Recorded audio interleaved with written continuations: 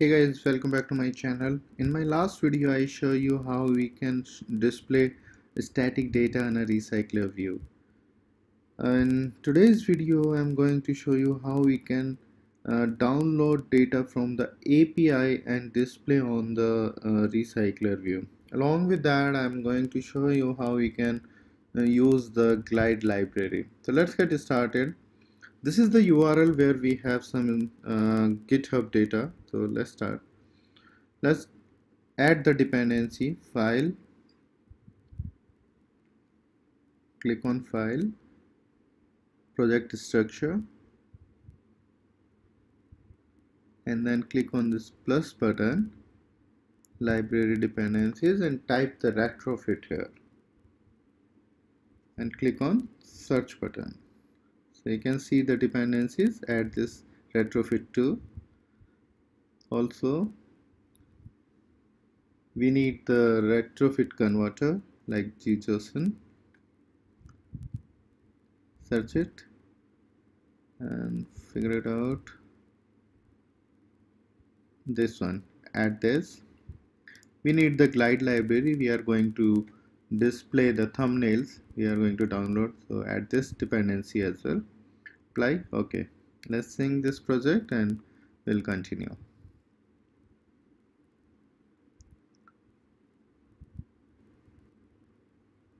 So let's add a package. First of all, we'll put our network files in this package only.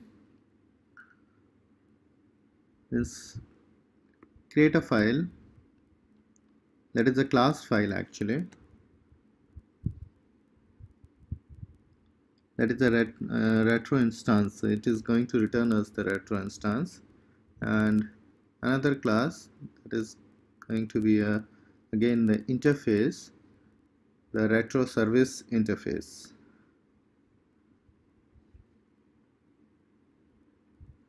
There you go. So let's write the code. This class is basically going to return us the object of our retrofit. So let's create a companion object and function. Get retro instance, that is a function name, and it is going to return us retrofit.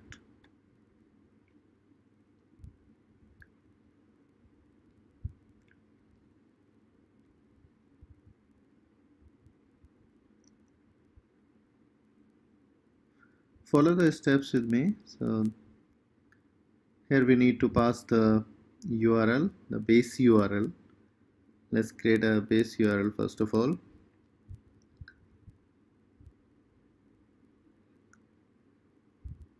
The same URL we are going to use. Okay. This is the URL from where we are going to download the data.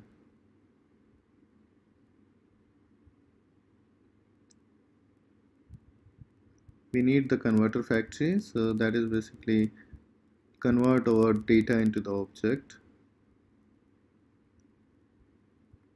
and build, and this function is going to return the retro instance.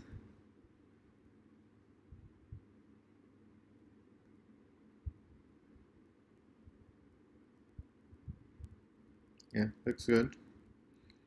Let's go to the retro service class, and here we need to make this API call, so we need to write a function for that.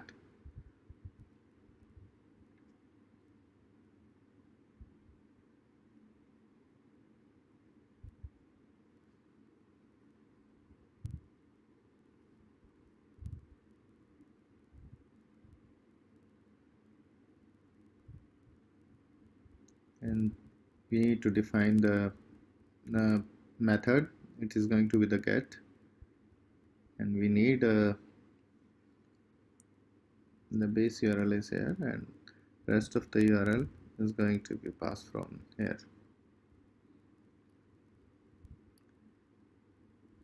This is the repositories, and this method is going to take rest of the parameter as a query parameter. So whatever comes after the question mark is as a query parameter.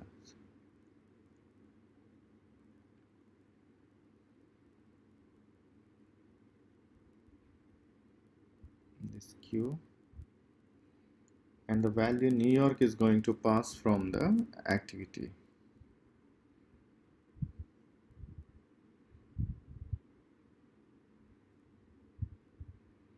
Let's see what kind of a data it is going to return. So let's create our data class. Previously we used this recycler data, so now this is going to be changed as per the JSON file we are going to download from the API. So here you can take a look. It's going to return us items type of array, and inside us we are going to just use the name and description and the thumbnail URL. That's it. So currently let's use those parameters only.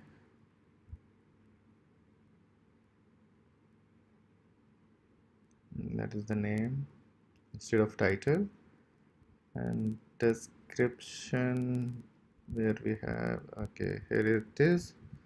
It is going to use the same one, and we need this URL to show the thumbnails. So this comes under the owner class. So let's create another data class for name as a owner. Make sure your spellings are correct. And let's create another data class as an owner, and which is going to use this tar URL as a parameter, string type. There you go. So this is going to return there. Let's comment it out, this static data which you are displaying in my last video.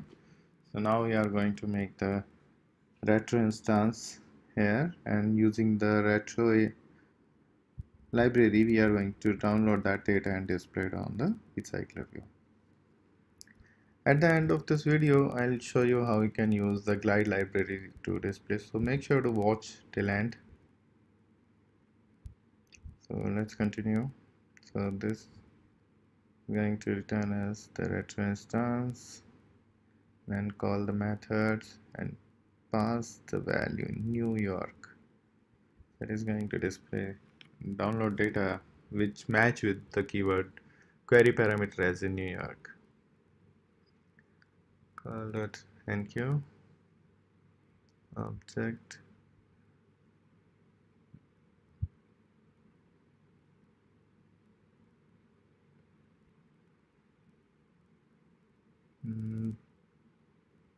call back as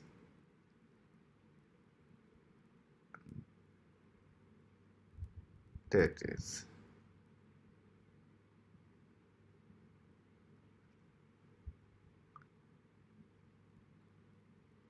It is going to return as this list.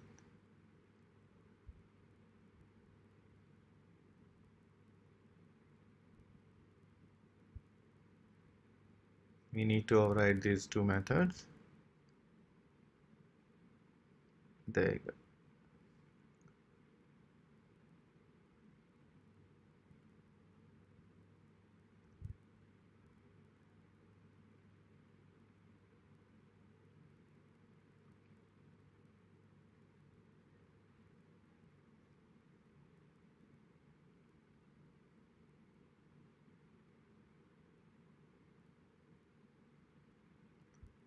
On response get call, when we got the success response or when we hit the API correctly, so it's successful. We'll look at and then the items.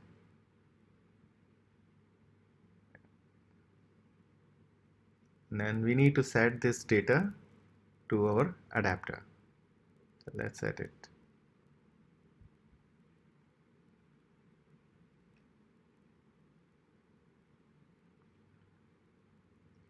And then we need to call the notify dataset of the adapter class.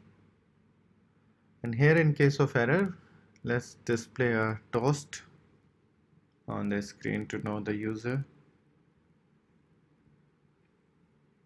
Make toast context and the message.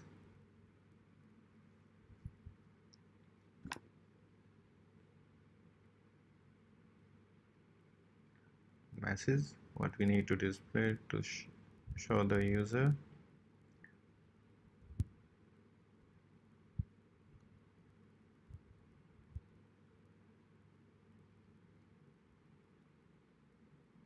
Not show.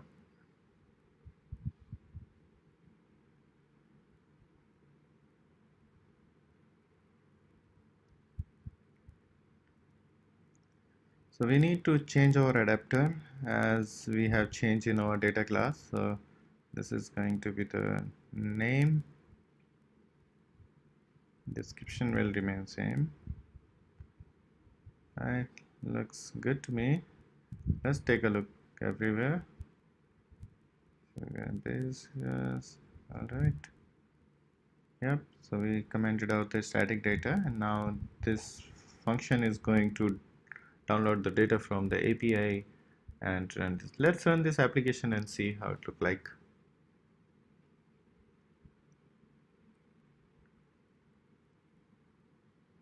There you go. So we are able to hit the API successfully and get the data from the API and display it on the recycler view. So that's good. So we see like some of the description is not available. So let's put a check in our adapter. So if description is not available, then we'll show some defined message.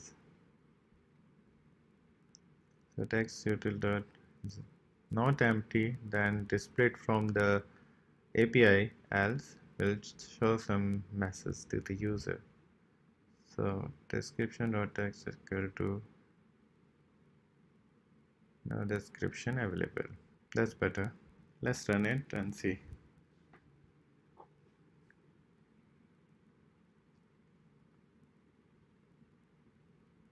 You can see here, so no description available.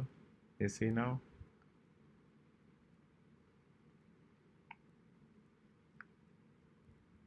So let's put an decorator, item decorator, that is just a separator in between each row.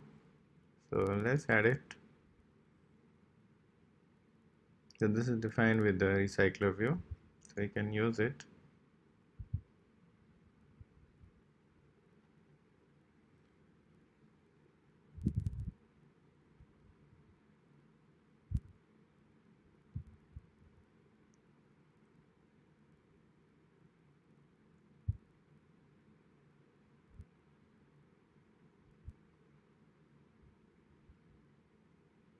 Let's assign it to the item decorator.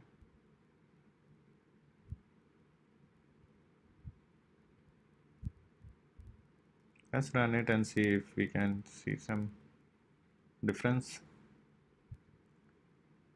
So now you can see the separator between each item row. So this line is for that only. So it's look better now. Okay, now let's move on to show the image thumb on our each row. So let's go to the data layout class, and first of all add this description in some limit of 3 lines. So description will maximum be 3 lines now. Let's customize this layout to show the thumbnail on the recycler view. So let's add a linear layout image view. So here we need to add another linear layout, and left hand side it is going to show thumbnail, and then right hand side the name and the description. So we need to add another linear layout to make it a little bit good looking. So yeah, cut it and paste it over there.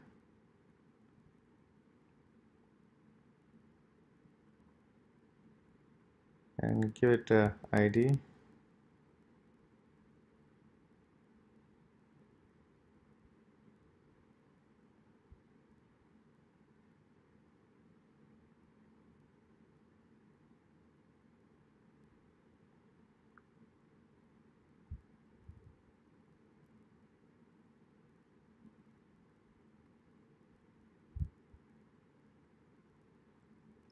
let's go and change in the adapter. And read that layout and set the. So here we are going to use the glide library to download the image and cache it for locally. So this library is very useful in case you are playing with the uh, images.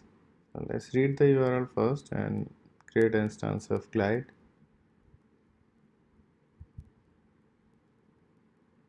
Pass where we are going to show the image, load, and pass the URL.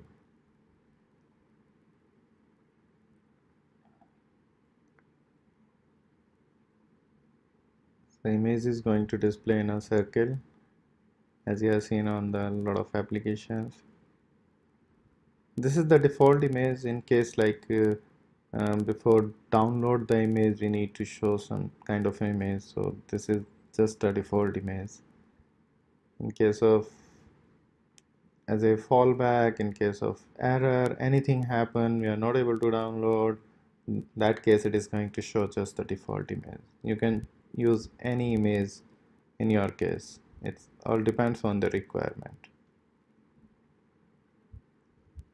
Into and pass our image view. That's it. Let's run our application and see how it looks like.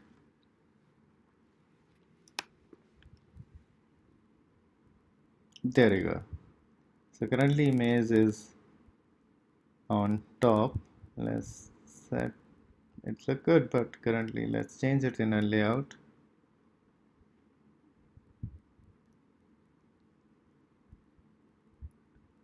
Let's set it gravity as a center and give it a margin from the start as a 10 dp, and let's run this application. Now it should look good. There you go. So it's perfect now. Here you can see.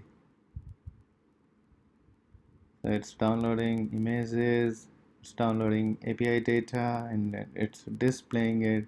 So this is basically the GitHub data, the user's data. And simply it's downloading and hitting it and showing it. Let's change this New York to some other keyword. I'm using Atlanta. So you can use a text view, and there you can give an option for user to input something and pass it to the query parameter. It all depends on your API. So now it is going to show Atlanta data. So it's hitting with the keyword Atlanta and downloading the Atlanta data and displaying it on a UI. So that's all for today's video.